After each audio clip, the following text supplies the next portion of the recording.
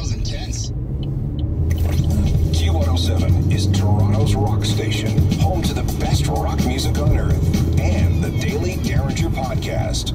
So Parker came into the radio show this morning in a huff because he felt that he was being unfairly treated on Twitter after he was at the rink last night and was refused pennies. Like they refused to accept your pennies. Right. And we stand in solidarity with the part-time cashier at the snack bar for denying you. And you guys are in solidarity, as everyone was on text, everyone on Twitter. Everyone thinks I'm completely wrong, that I think she should have taken the pennies because it's still legal currency. It is, but much like the 50 or 100, it is the choice of the retailer. Now, I got to tell you, I've always been, as I think most of us are, very confused about the 50s and 100s, far more than the pennies. You can get them. If you go to a bank machine, many bank machines now give you the option, if you're taking like a couple $100, do you want two 50s and 5 20s? Like they're giving them to you at the bank. And then you take that, and it's legal tender, and it's not ripped, and it's not shredded, and you take it to a gas station, they say, no, we're not taking it. Like, I don't get it. Like, why is all the responsibility on us instead of making a bill that's not so easy to counterfeit? Sure. It's a simple, great question, and it's never really been answered. But it's become our problem. Yep. Right? It's your problem. Oh, you got to deal with it. We'll give you the 50s, but they don't have to take them. Like, it's ridiculous when you think about it. Like, what's next? 20s? We don't take 20s. Well, what do you take? I bet, because it was never 50s. No, it's always started at 100s. Right. And then people said, well, you know what? We got a bum 50 here. Yep. Let's just shut that down, too, and they're allowed to. And can I also just say what makes me laugh is when you give someone a 50 or 100 and they do take it, and they, like, you know what you're talking about. Some old girl that's working in a grocery store, and she's looking like, get out of here. Like, you're insulting me now. Yeah, like you're Rick Masters from To Live and Die in L.A. Exactly. Let's go with her that. Her previous job was 35 years at the Canadian Mint. Give her a break. She knows what she's doing. So you, Parker, you're going to have to pay your penance for your behavior at the rink. Yeah, man. But talking about Canadian coin, the most recent is the $10 bill with Viola Desmond. Now, Viola Desmond was in a theater, and this was 1946, and she sat where the white people were supposed to sit, and it actually became, strangely enough, a tax violation because of the price differences and the tax on the seats. Viola Desmond would have none of it, and she became a great beacon for those of color in this country, and is now on the $10 bill. And it's interesting. I had one yesterday. I think it was the first one I've actually had. And the way that the bill is vertical rather than horizontal, where you read it vertically. Yes. And you get used to that pretty quick. You do. Yeah. Yeah. Yep. Okay, so now the next one is the 5. Uncle Wilf has been on there for as long as we can. I think since the beginning of this generation of 5s. Right.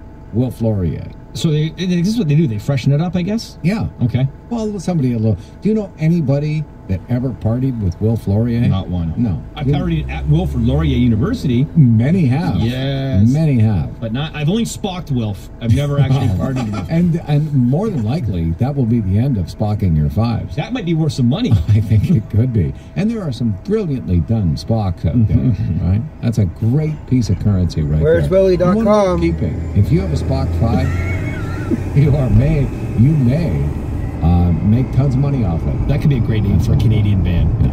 Spock 5. Spock 5. The Spock 5. Okay, so now the new $5 bill. One of the, and we've now found this out, that there are, as you would expect, rules when it comes to bills. There are 3 rules, 3 criteria that must be met in order for a figure to be on a bill. They must be Canadian by birth or naturalization, understandable. They cannot be a fictional character.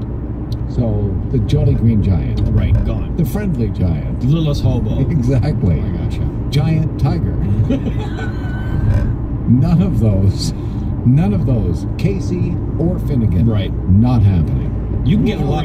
Wolverine's gone. Wolverine can't be on it. No. Okay. Anna No. Green Gables. No.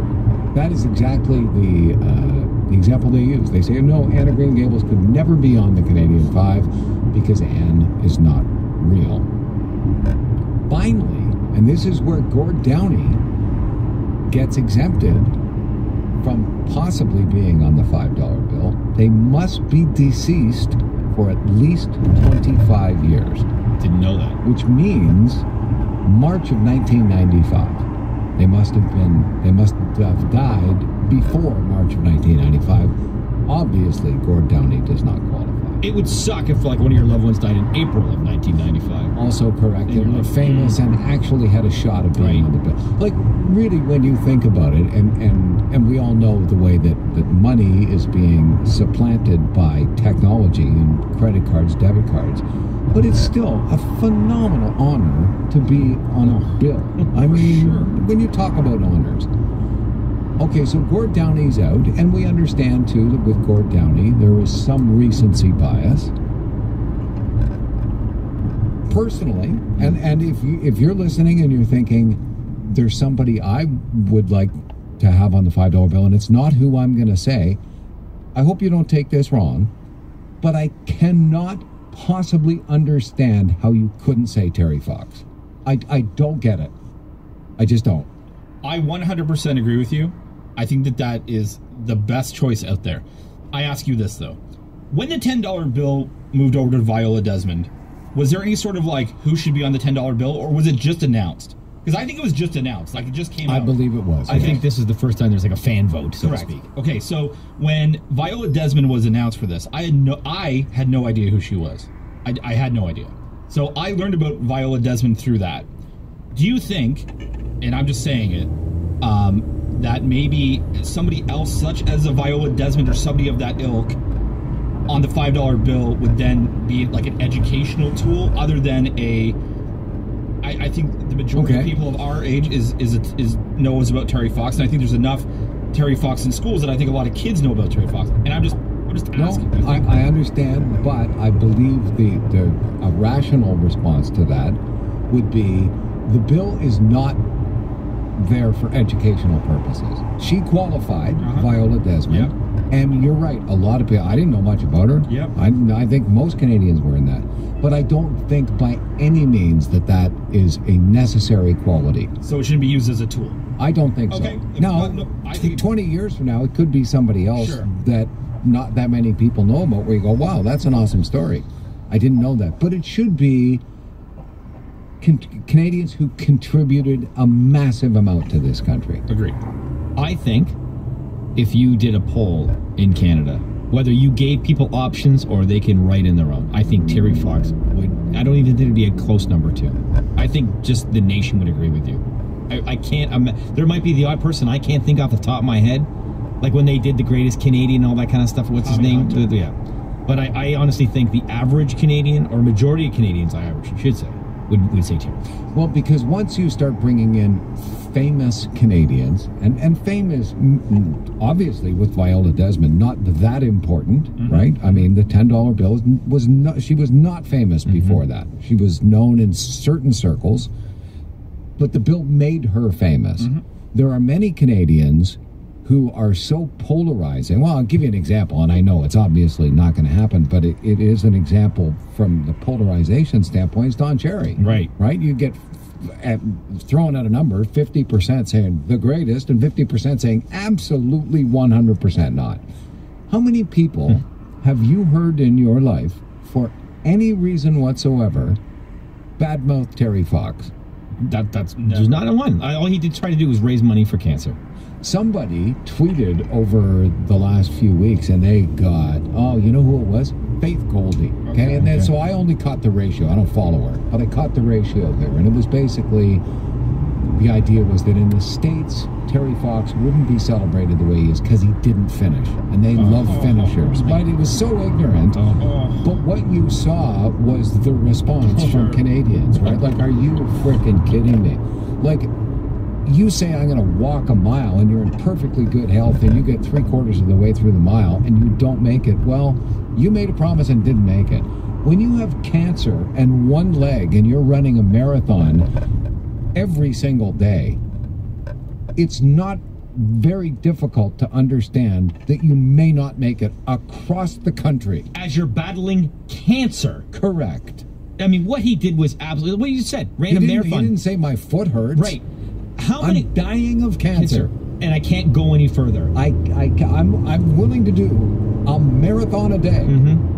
I can't do it anymore. Who do you think was the most disappointed that he couldn't finish? Terry Fox.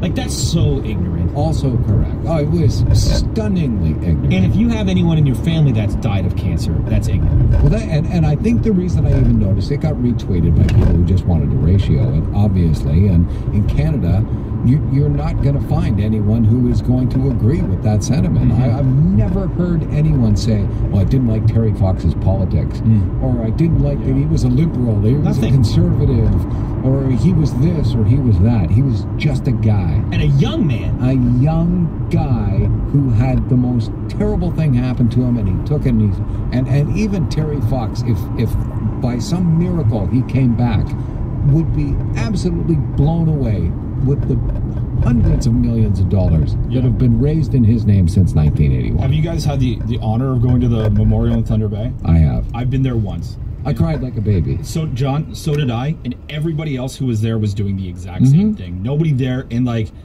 kids, grandparents, everybody.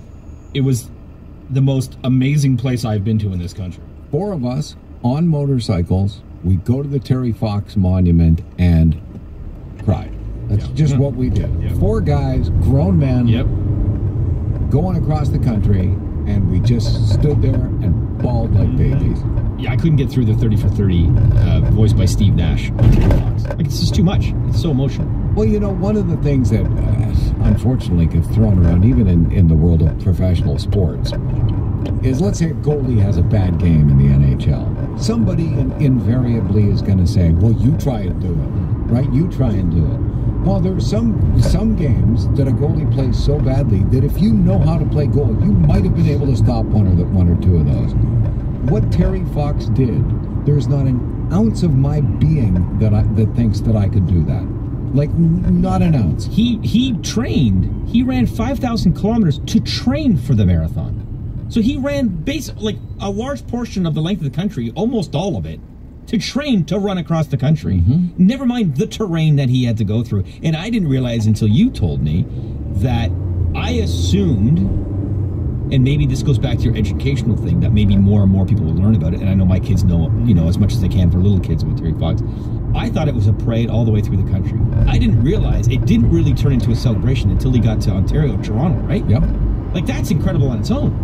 Oh, at first, it was like, some guy's doing something. Some guy, I don't know, I've heard about it. Guys run. Now, I mean, there was no social media then, right? It might be different, but people didn't know who Terry Fox was. People didn't know, well, this guy, I think this guy might have it in him. I'm sure there were a ton of people going, I don't know who this guy is, but that's not possible. Right. Like, you can't do that. Like, what is this clown thinking, right? Of course there were Canadians who thought that.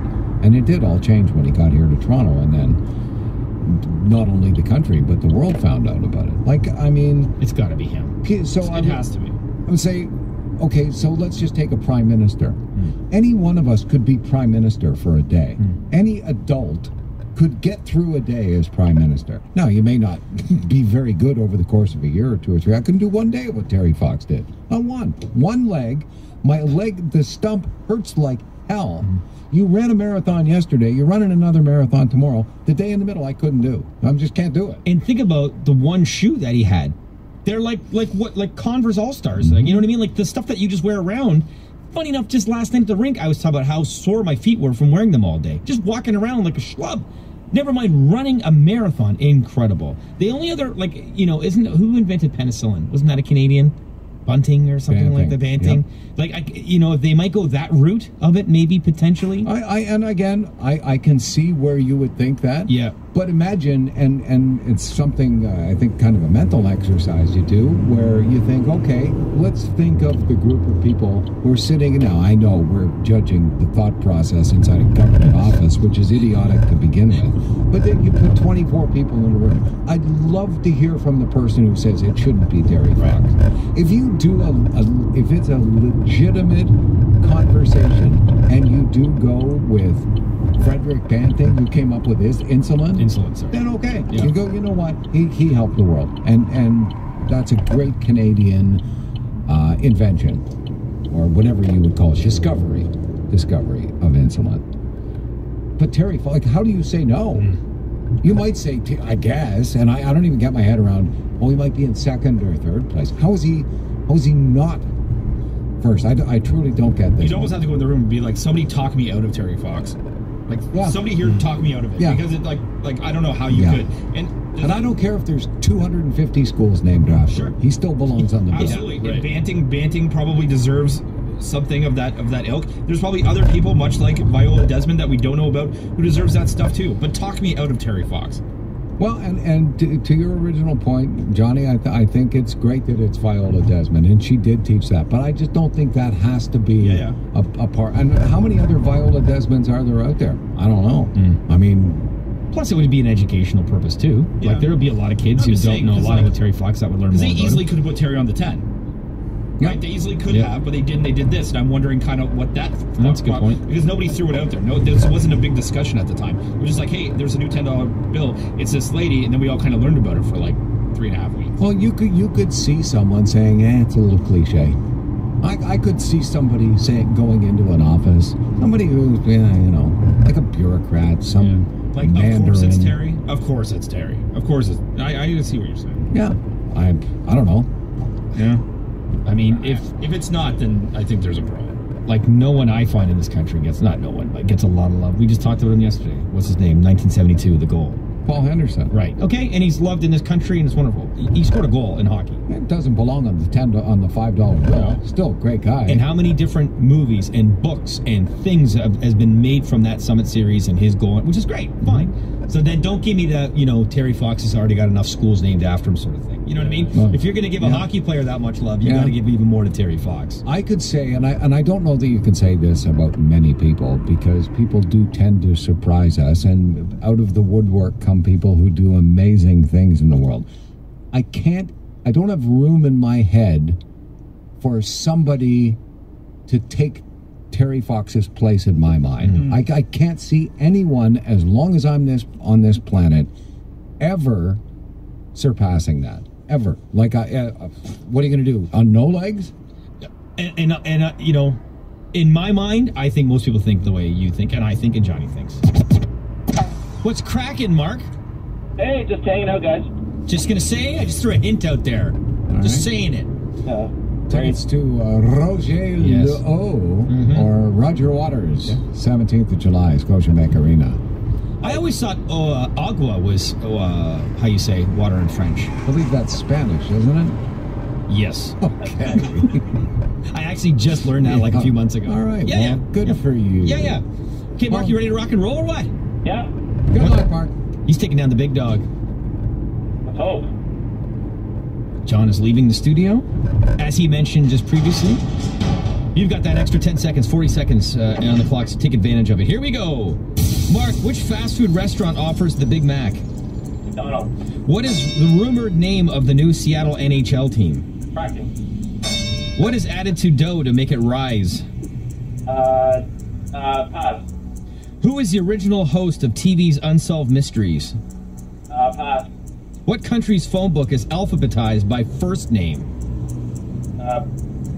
Pass. What is added to dough to make it rise? Yeast. Who is the original host of TV's Unsolved Mysteries? Karina. The original host, it doesn't matter, you got it wrong. What country's phone book is alphabetized by first name? China? I don't know. Okay, you did well with 3. We're not going to let John know how you did, though. Okay. And you got 4. Oh, here he comes. I can't say anymore. Maybe we'll talk about it a little bit more later on. We don't tell John how you did, other than you had lots of fun.